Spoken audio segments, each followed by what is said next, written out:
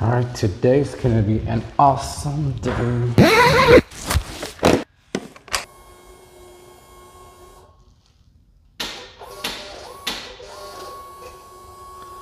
No, not today, not today.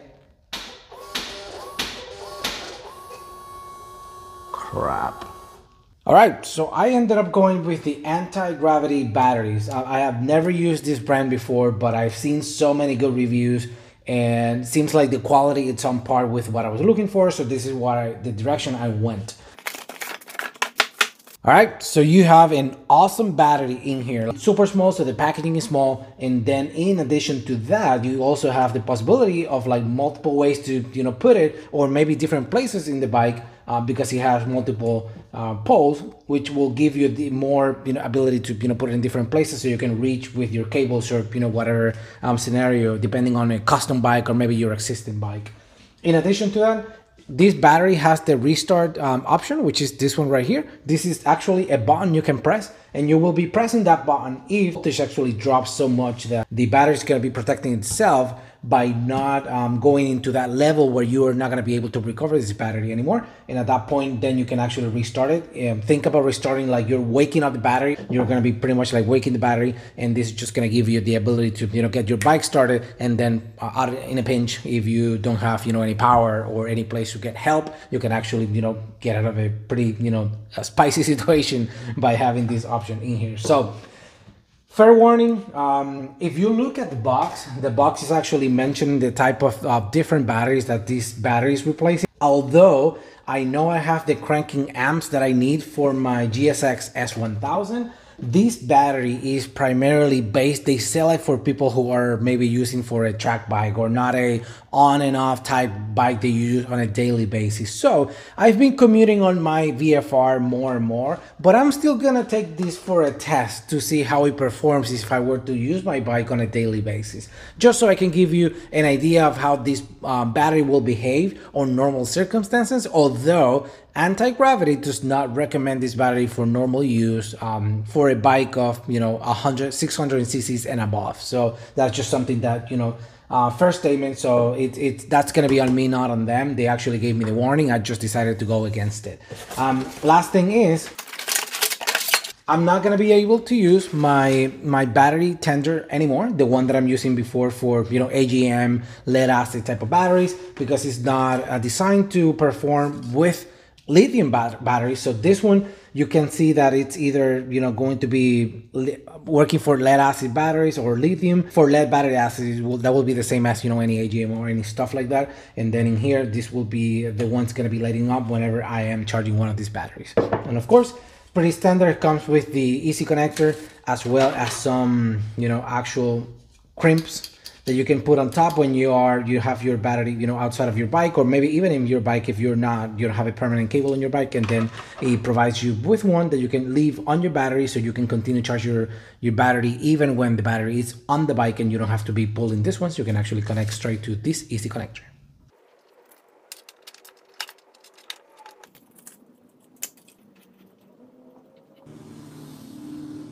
All right, so the biggest thing is the weight, and I'm just gonna be putting this one here, and we're looking at 7 pounds 4 ounces. Scale went back to 0, actually went back to 0, and I'm just gonna put this one on, and we're looking at 1 pound 4 ounces. We are dropping about 6 pounds from the bike.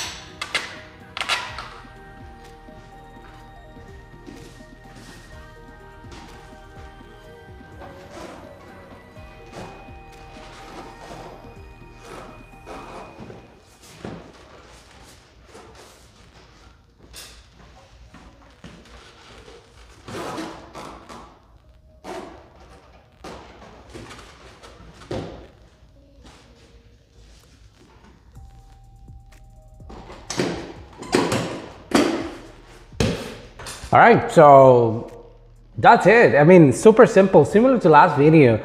It takes more recording the actual video than actually installing the port and showing to you, how it performs. So I'm not expecting any difference in performance. I'm expecting at least the bike to crank. The previous battery, if I'm not mistaken, I think it was in the 180, 160, 150, between 150 and 180 cranks, cold cranking amps. And this one is 150, which is why I determined that if this can pack a really good punch, I'm going to take my chances and give it a try based on, dropping 6-7 pounds of weight of the bike. So let's just give it a try. Everything looks normal.